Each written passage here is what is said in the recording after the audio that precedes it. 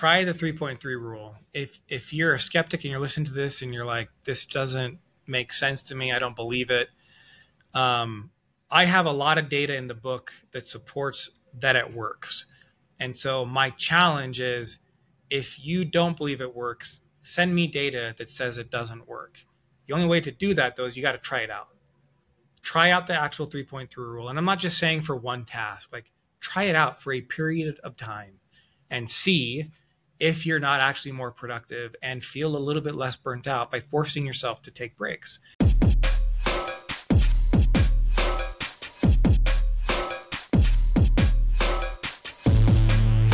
Hello, entrepreneurs and thought leaders. I am so excited today.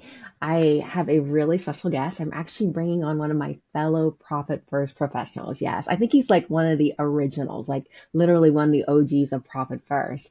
And I'm excited because I'm bringing on John Briggs, who is a CPA. He's also the owner and founder of Insight Tax.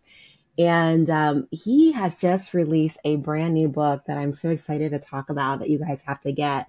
And it's called the 3.3 Rule. Now, this book is like the passion of John Briggs because, he's been an entrepreneur for a very, very long time and, over 14 plus years. And he has built a highly profitable accounting firm that really focuses on, fighting back the IRS, fighting back with the IRS, making sure his clients get really great tax advice. And he's really known for really running a highly profitable business, and that has really overcome a lot of barriers and unknowns. And he's excited because we're going to talk about today about really the new workday standard. How do we avoid burnout with ourselves as entrepreneurs within our staff? And today we're going to talk about this 3.3 rule. We're going to dive into it and really talk about how we can really maximize your productivity, maximize your staff's productivity in a whole different way. So we get to meet the founder of the 3.3 rule today, which is John Briggs. So welcome, John Briggs, to our platform. I'm so excited to get to talk with you. Yeah, it's so good to catch up and to see you again, Susanne. Thanks for letting me be here. Well, I'm excited about this book. First of all, I've always heard about 3X, 4X, right? And, you have actually honed this down to a science with this 3.3 rule, which is really exciting. For you guys that don't know, we're talking about when you're billing for revenue, 3X of cost, 4X of cost. And John has actually broken down into why this is really so important. And so first of all, John, I always love to know the backstory. Why the book? Why the 3.3 rule? What made you come up with this idea? Yeah. And so, Susanne, you know this, right? We've both written a Profit First derivative book. And when I got done with mine was for micro gyms. I basically said, I don't ever want to do this again. I'm not a professional author. This was a lot of work. Unfortunately, as I try to grow my firm, one of my motivations in growing my tax firm is I want to show the rest of the industry that a large firm can change the "this is the way it is" mentality of sucking the soul out of their team and working 70 to 80 hours a week, knowing that they're going to leave the firm eventually because that's how they're being treated. And so our firm, for example, we've averaged 42.3 hours a week the last 3 tax seasons. We're not quite at 40 hours. We're trying to get there. But so I initially actually started just putting my thoughts to paper for the accounting industry. And then as I shared it with other entrepreneurs in other industries, I realized how selfish I was to think this was only an accounting problem.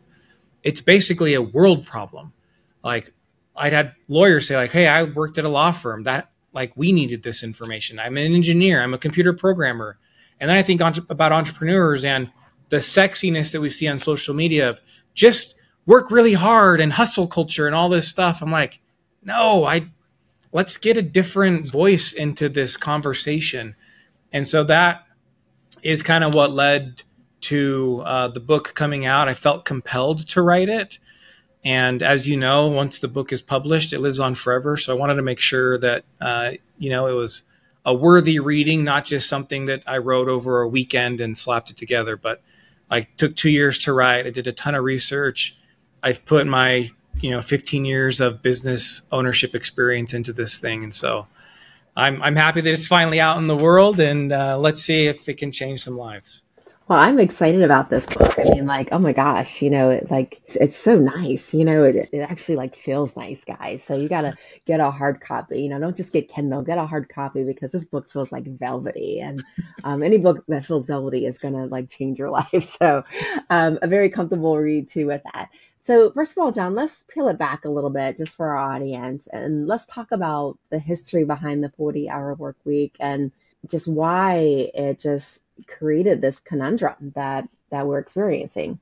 Yeah, and it's really important because in order to understand what the actual rule is, which of course we'll let all the listeners know what that is, we have to understand that backstory.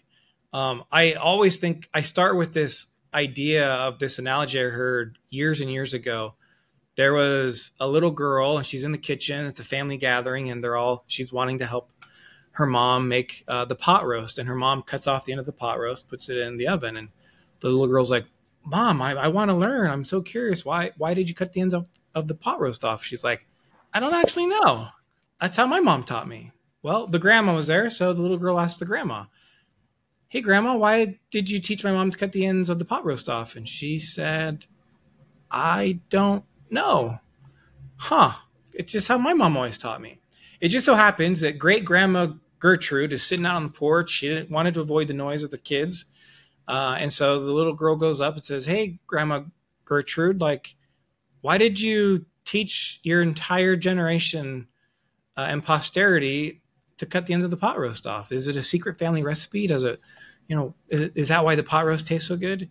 And Grandma Gertrude said, my pot roast pan was too small. Sometimes we pass a behavior on generation to generation without actually understanding why. And once we understand the why, then sometimes we realize some of our behaviors are completely unnecessary. So late 1800s, average work week, industrial age, 80 to 100 hours a week, 6 days a week, 15-hour shifts, like bad news, obviously not sustainable. Come along to the early 1900s and you have this guy trying to sell motorized carriages. Initially it was like, this is like, who is this guy? This is a stupid idea. Well, if you're working 100 hours a week and then you add in the hours you need to sleep and a little bit of time to eat food, do the math, there's not a lot of time left over for anything. Of course, those people are going to think, why would we need this? Like, we go to work, we come to bed, and we go back, and that's our life. So Henry Ford, who wanted to sell more cars, kind of looked at it and said, how do I get people to have the energy and desire to buy these things? You know what? I'm going to give my employees an extra day off a week. So now he created the weekend for us. We get a Saturday and Sunday. And he said, I also don't want them going into that weekend, 2 days off in a row, completely burnt out. So I'm going to cap the hours they work in a day to 8 hours. Now we have this 40-hour work week. He was kind of villainized at the time because you can imagine if everyone else is working their team 80 to 100 hours and this guy's paying the same pay for 40 hours, which job are you going to want? Oh, obviously, yeah. Right? Less work, right? More pay, right? So then now I'm going into the weekend after only working 40 hours instead of 80. And I all of a sudden I'm like, wow, we have time. We could go to that place we always wanted to go to, but it's a little bit far away. This motorized carriage, this car, this automobile actually might help me get there faster. We can go even further and see places we never dreamed of seeing before. Henry Ford sold more cars. He created the 40-hour work week based on the genius ploy to sell more cars. Like, I applaud him for it. It's awesome. Not based on anything in science other than how do I sell more cars. Fast forward 100 years, and between then and now, we have a lot of science that has happened that tells us the 40-hour work week might be just as dumb as cutting off the ends of a pot roast, just because that's how it's always been done. So that's where we want to get into the science and talk about it and see what does that mean? I'm not opposed to putting in 40 hours a week, but the idea of this 9 to 5, Monday through Friday, we're hindering our ability to be efficient. I mean, I don't know if you've ever had any good ideas about your business on a Saturday or Sunday, right? Well, I'm No, not I working love it. today, right? What's going to happen? No, I love it. I mean, we're both profit first professionals, and one of the things that we talk about is that we fill the space, right? If you give me 40 hours to do a project, I'm going to take 40 hours to do a project. If you give me 20 hours to do a project, I'm going to meet the deadline and I'm going to get it done in 20 hours, right? It's that whole concept of really Parkinson's law, right? The more I have, the more I'm going to use, the more efficient. I remember like being at Anderson and, I always type faster than everybody else because my mom, when I was in high school, she was like, in case you don't go to college, I need you to be a really good secretary. And so I typed 80 words per minute. Like my fingers would fly until like keys broke off the keyboard. And I remember like at 6 o'clock looking around at my team, and when I was starting off and they were typing with like two fingers, doop, doop, doop, doop, doop. And I'm like, okay, well, I'm done with my assignments and what the guy did last year that I'm taking over. I guess I'll just ask if they need more help. And like every night we were staying until 9 o'clock at night, literally. And I was like, all right, I'm done with my work. I can find out if you need more help. But really, it was one person that was taking on the inefficiency of others, right? And that creates a whole different host of problems, right? With that. But yeah, it definitely, that's an example of just filling space, right? Filling space because the time is available. So let's go back now and let's talk about this 3.3 rule and let's talk about why is that so important in today's workforce and how does that increase our productivity? Yeah, so let's define it, and then I'll share some of the foundational science behind it. So the 3.3 rule states the most efficient workday consists of working up to 3 hours, followed by a 30% recovery period.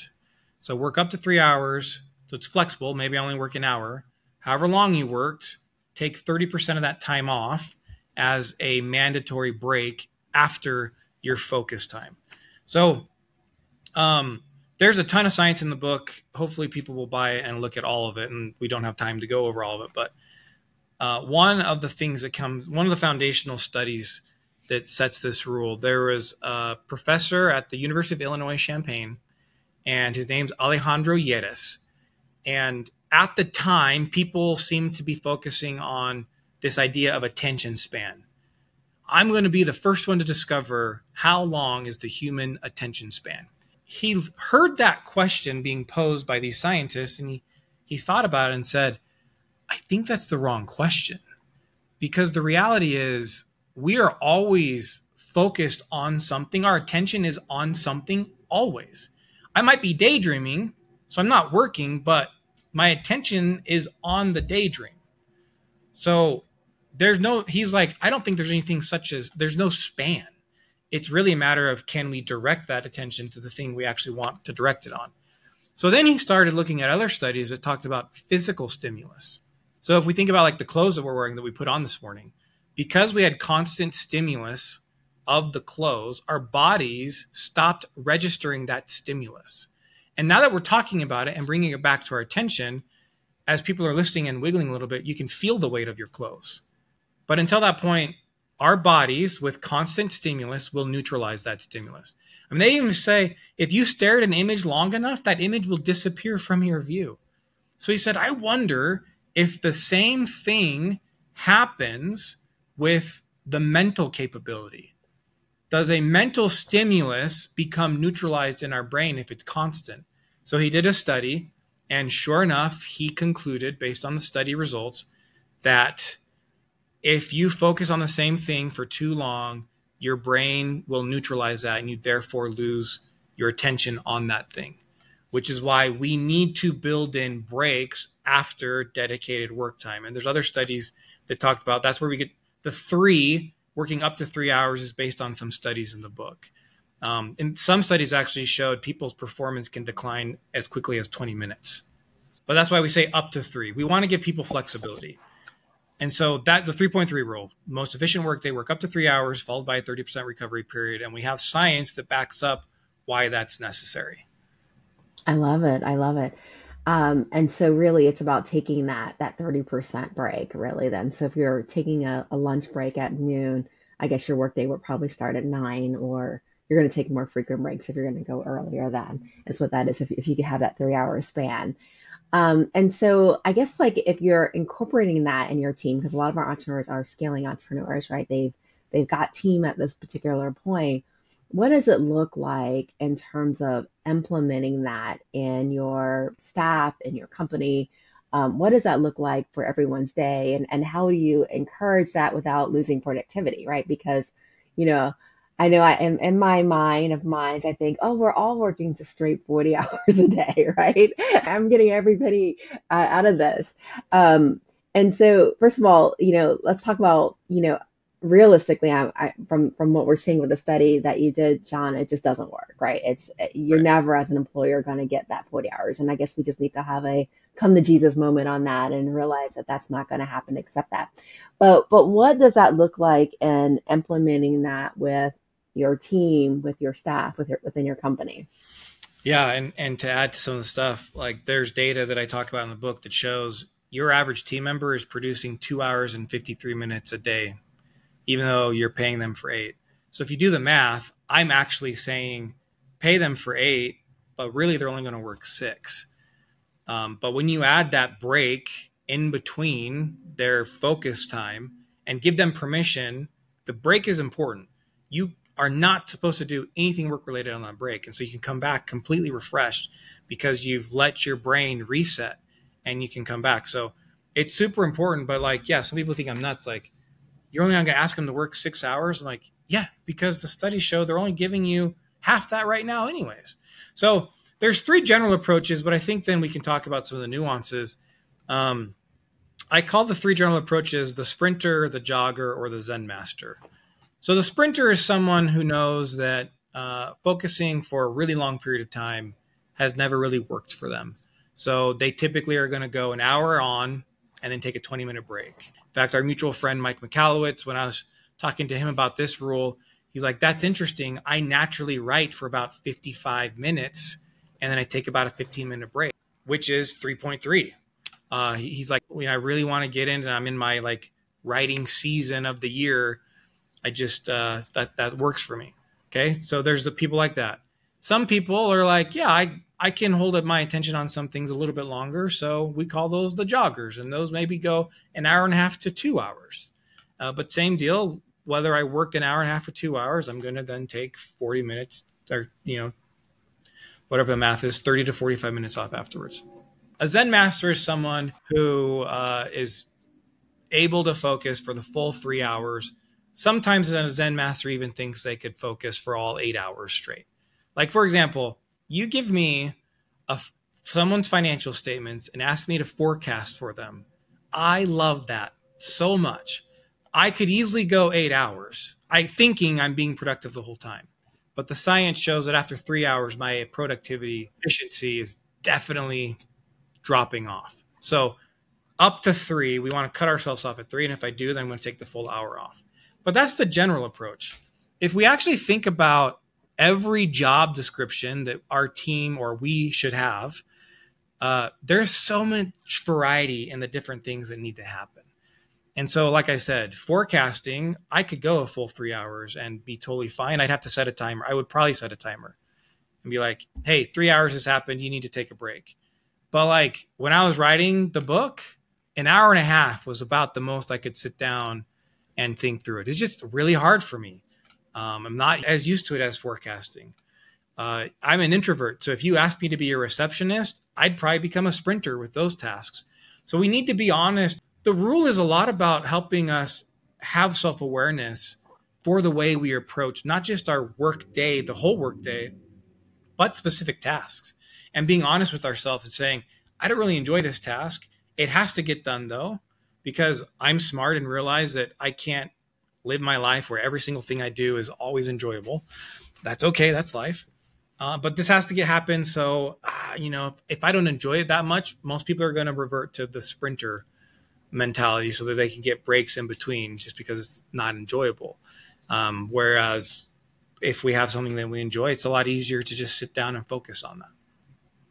I love that. So first of all, just being honest, about the task that's being assigned as a leader, is this something that they really enjoy doing? Because, they're going to, I guess with the 3.3 rule kind of equals out whether you do 45 minutes and then take a 15-minute break, or you go 3 hours. Um, I'm curious, John, what do you think about that? Is it more so figuring out what that person enjoys doing, or just factoring it in and encouraging that person to make sure they take a 30% break? It's more of the encouragement. Now, that being said, as entrepreneurs, as we add team, yeah, always better if the team member hiring for the job enjoys doing that job. But again, sometimes I can allow someone to have, like, based on what we need as a business, the reason we hire the team member, part of their job is going to be something that they really enjoy. And there's just some stuff in business that isn't that enjoyable, and that's okay. But maybe if I can find a balance between that and then give them permission, explain the principle to them and let them govern themselves with the principle. Because mathematically, regardless of what method I choose, it's really 6 hours of work in an 8 hour period. And so as long as I'm getting the 6 hours of focus time out of them, do I really care how they decide to break that up? No. And I can tell you, when I first introduced this to my team, they're like, is this a trick? If you're just going to fire me, just fire me. Like, if you're looking for a reason, like, look, he's not working. Because, like, you're saying I have complete permission to just do nothing during my break. And if you walk by and see me doing nothing, you're not going to be mad at me or say, hey, get back to work. I'm like, yes, it's not a trick. I promise. There's a science. There's an actual book coming out. Hey, guys, here's the PDF copy of the book. Oh, he's serious. We can do this. And it's interesting, by giving them that permission, how much more focused they now are when they're working, because they know they're going to be given permission to do other stuff or really kind of choose their own adventure. There's certainly good things to do during a break and bad things during a break. We can talk about that if you want, but that permission, because without that permission, what happens is we sit down. It's like, I got to be here for 8 hours. Well, I do feel a little sluggish right now. So let me just, what's going on Facebook, or look at this notification I just got on my phone. Like, it doesn't work. It hasn't been working. Studies show it hasn't been working. So let's pick a different way. And I think the 3.3 rule can really help us get more done during the day. Yeah, and I think too, as a leader in your organization, you have to also train your own mind too. Like, if I see this water cooler talk, and everybody's on break, then I just have to accept that I invented this rule, and they're taking advantage. Do people have to tell you up front that this is my break time, or is it just kind of a trust type of thing that's happening? Yeah. I've always found trust, helping them feel like you trust them, is important. However, it's also not a great business decision to purely go on trust. So in the book, I have a chapter, as you can imagine, on metrics. Having a scoreboard is important. And it's not a way to micromanage your team. It's just a way to show, am I getting results? Because you talked in the intro, you talked about the 4X, 3X, 4X. Like, the reason that's a standard is because we have costs, and just covering costs as a business owner will never allow us to stay in business for the long run. We have to have profit, which means the money we put into our team has to give us a return. And so as we get that return, it allows us to stay in business. So we have to have a way to know that we're getting a return on the cost that's going into them. Super important. I love it. I love it. So let's talk about some common pitfalls that you see with business owners as they're implementing the 3.3 rule. Where is it that things go wrong, John? And how do we mitigate that so it doesn't happen? And you can add in things that, as I share some thoughts, but if something comes to your mind, like, I wonder if this is a pitfall, please ask me. The first one is the break. You kind of talked about it, like, man, if I see my team, they're all just sitting and talking. I get that. I have that feeling sometimes, and I'm the one who's done the science. Like, I found the science and put it together, and I'll still have moments where I'm like, what are you guys doing? Like, I don't actually say that, because it's behavioral. We've all been on this path for 100 years. So we have to kind of rewire our minds a little bit. But that can be hard. It's like, you guys are just talking. Yeah, no, it's fine. Just talk. I promise it is fine. And in fact, if you have team members that are timing their breaks together, that's really good for you, because that is one of the key indicating factors in longevity and someone wanting to stay with the company, is feeling like they have friends at work. So getting over that initial, like, but this feels like it's against everything I've ever been taught. Like, yeah, on some level it is, because we've been taught this is how it is for 100 years. I don't have a solution to get over that other than give it a whirl and let the results speak for themselves. Another common pitfall is sometimes team members don't really believe us when we're saying take a break and don't work. And so like in our firm, for example, if I was doing tax returns for 3 hours, checking my email for the next hour isn't a break. That's still work. I'm not switch tasking. I'm not saying switch task and the switch task is the break period. I'm saying completely remove your mind from stimulating it the same way that your work stimulates your mind. So like things that really push dopamine are not great, meaning scrolling on TikTok. If you guys haven't seen The Social Dilemma on Netflix, it's a must watch. The science is scary, and they're following principles that get people addicted to gambling. It's the same addiction pattern that's being used on most social media platforms, because obviously they make money if you see the ads that are on their platforms, their apps. So they want to keep you on the app as long as possible. You ever get that notification from Facebook if you haven't logged in for too long? Another one of those things. But so like anything where you're just scrolling to like TikTok videos or Instagram things, not great. Now, that being said, watching a comedian on YouTube is totally fine. But if I'm just scrolling through YouTube shorts, I'm triggering dopamine. So we just have to be careful on the activities we pick. Like app games like Candy Crush and Farmville and those types of things. I don't know what the new things are these days, but all those things are not really great. It's not a good recovery time for your brain. But walking, my favorite thing is to actually just lay on the floor and take a 10-minute nap. Totally appropriate during a break. Talking to people, journaling, creative things. So like drawing, like cleaning up your workspace and organizing it. Those things are all good. But yeah, anything that triggers your mind to focus on like dopamine things or that, which tends to be the first initial desire for people as they start getting into break time. We got to help them fight that. But those are some of the common pitfalls that come to mind. That makes sense because if you think about it, if it's something that's addictive, like TikTok or Facebook, right? It's hard to get back to work, right? It becomes like almost like a time suck. Like I always tell myself, like I try not to touch my phone when I first get up because I know that that's like an hour wasted, on a weekend of just scrolling when I could be getting started with life, Yeah. right? And suddenly you're fighting with, that it's almost like fighting with your natural tendency, right? We talk about in Profit First, it's important to work with your natural tendency. And if your natural tendency is to increase dopamine, right? Because dopamine's addictive, that positive, happy feeling, it's going to be hard to get back to a job that, especially when you're doing something that's not your zone of genius, right? Or something that you don't want to do. And Yeah. it's hard to get back into that. So that totally makes sense from that standpoint. Very good thought on that. And I guess as you're talking to your team and you're sharing the 3.3 rule, it's important to talk about those pitfalls about, do you make a rule? Don't go on TikTok, don't go on Facebook, don't go on LinkedIn.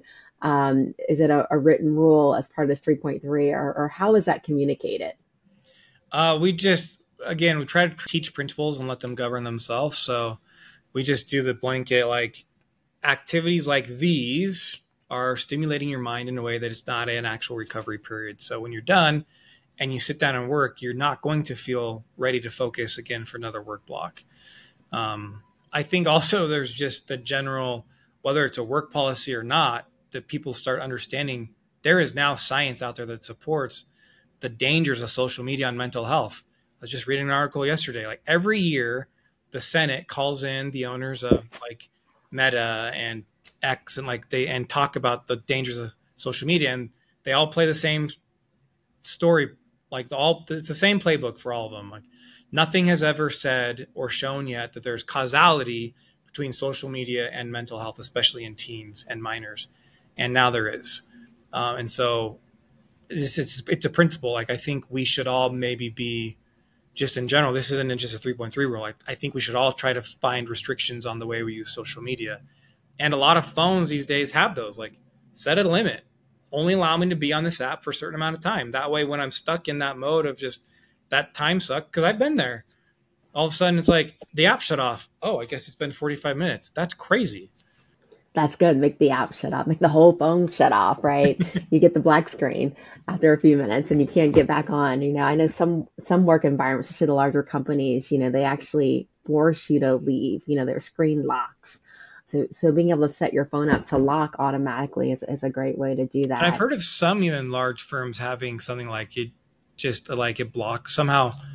It blocks your ability to even go to those apps or use them, or I don't know how that works. I'm not an IT guy.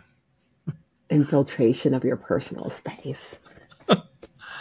I love it. And it's true too. I mean, as leaders, our job isn't just to teach productivity at work. Sometimes we're mentors in life too. And really accepting that role that, we're gifting our team and our companies and our staff with rules to help govern their productivity in life too.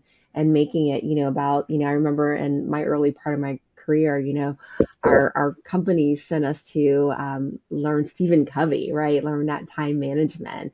And even though it was great for the company and expensive, in some cases, that those planners were, a couple $100 back then, we were learning life skills too. And we're teaching life skills in the workforce with our people because we want them to be successful. I actually think it's one of the most fulfilling aspects of being the entrepreneur and providing for people's families. Like, because of us as entrepreneurs, there are people who are putting food on the table and supporting their family.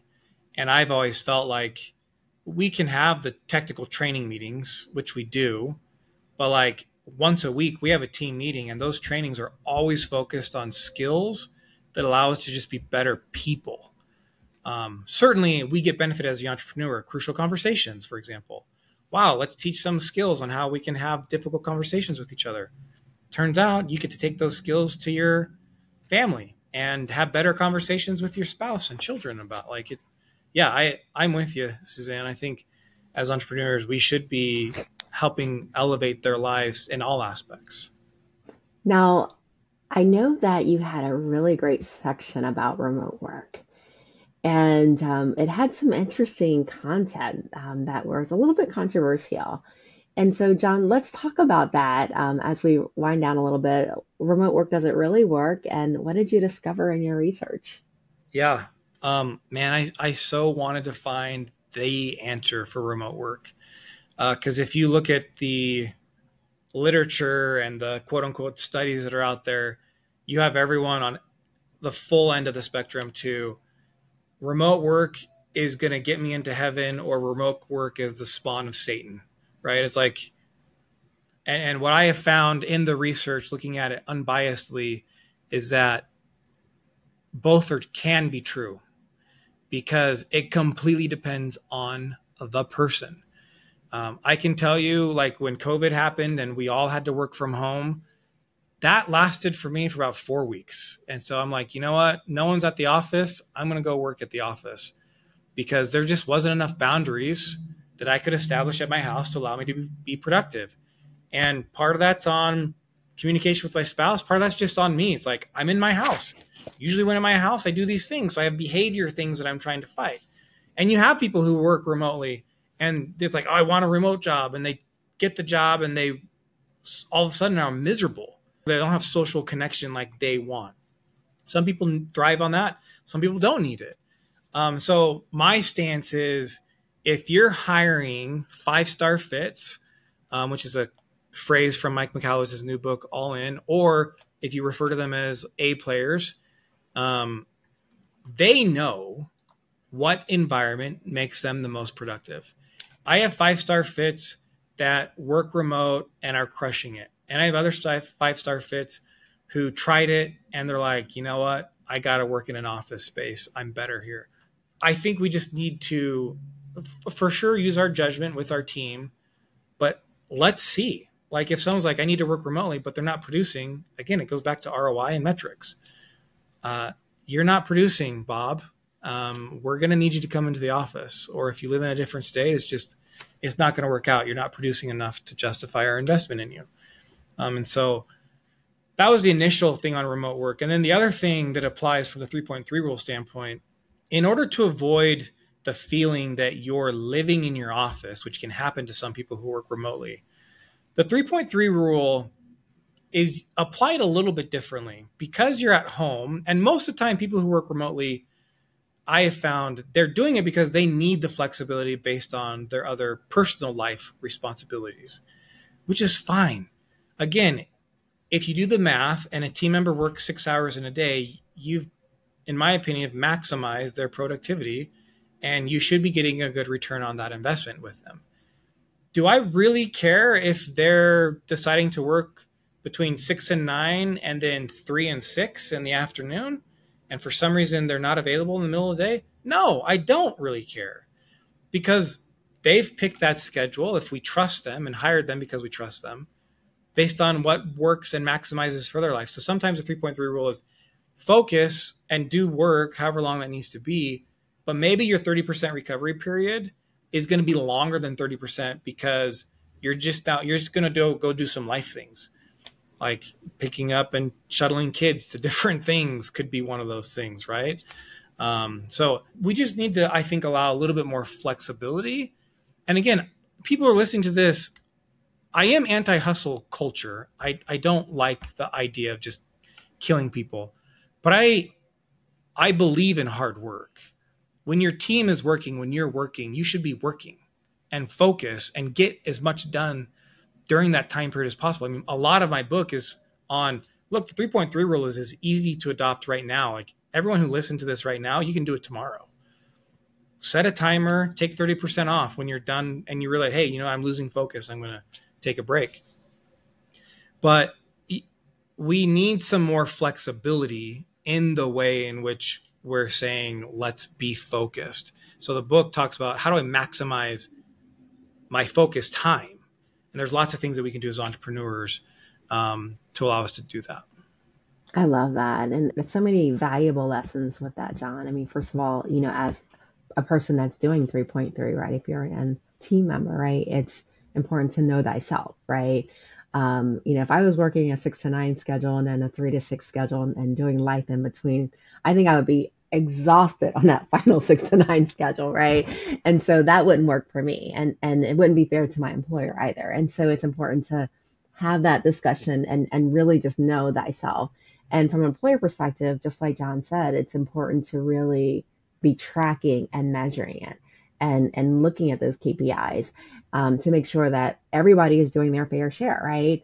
And meeting those metrics, and I guess the question becomes like, what happens if you have someone that's typing 80 words a minute, that's working like 2 people, versus one that is, two finger typing, right? I guess that becomes a whole different story, right? In terms of that, but you can't be afraid of having that crucial conversation where you're counseling people out that just don't fit the culture. Well, let me add to that, because if I had a team member who's typing 80 words a minute and that somehow tracks and I can see that there's more value to me as the owner, that person should be making a lot more money than the person who's 2 finger typing because they're more productive. A core belief we have at our firm, that it's just a personal belief of mine, which is why it's part of the firm, is value creation. What is the exchange of value going on? And we encourage our team members, if you feel like you're contributing that much more revenue compared to your cost, let us know. Let's see the data. Like, we try to do that proactively on our own as leadership, but if the team member doesn't feel like we're doing it fast enough, in this case, the person who types 80 words a minute could come in and say, like, I'm not only getting my work done, I'm actually stepping in and helping them. So you could give me more of a workload if you want, because in the 6 hours that I'm going to be focused and working for you under this rule, I'm going to get a lot done. And you can see how much I get done. Therefore, I'm asking for a raise because I think it's deserved. And a good entrepreneur is going to be like, absolutely right, this is well deserved. Oh yeah, you're letting gold walk out that door if that person is unhappy. So Yeah. You got to figure out what makes them happy and definitely make that work for them.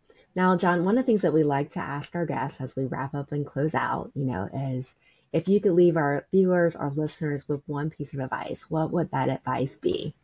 I'm going to go with try the 3.3 rule. If you're a skeptic and you're listening to this and you're like, this doesn't make sense to me, I don't believe it. Um, I have a lot of data in the book that supports that it works. And so my challenge is, if you don't believe it works, send me data that says it doesn't work. The only way to do that, though, is you got to try it out. Try out the actual 3.3 rule. And I'm not just saying for one task, like try it out for a period of time and see if you're not actually more productive and feel a little bit less burnt out by forcing yourself to take breaks. So that'd be my advice. Just give the 3.3 rule a chance. I love it. I love it. Make everybody a 6 hour workday. And so, John, also, how do our viewers and listeners, how do we find you? How do we connect with you? How do we learn more? Yeah, the best place is go to our website. It's 33rulebook.com. I couldn't put the dot in the 3.3 based on the way internet addresses work. So it's 33rulebook.com. That's a great place to start. I love that. So the 33rulebook.com, and you guys can get this book anywhere that books are sold. The 3.3 Rule by John Briggs. So definitely check out his book. Amazing book. And definitely change your company, change your lives, and change everybody else's lives for the better too as you're doing this. Thank you, John, so much for joining us today. I'm going to go ahead and put John's contact information in the show notes. So you guys that are driving, when you get to a safe place, you can be able to pull over and find him and learn more. But John, thank you so much for joining us today. Yeah, I'm so grateful you gave me a chance to share this. Thank you.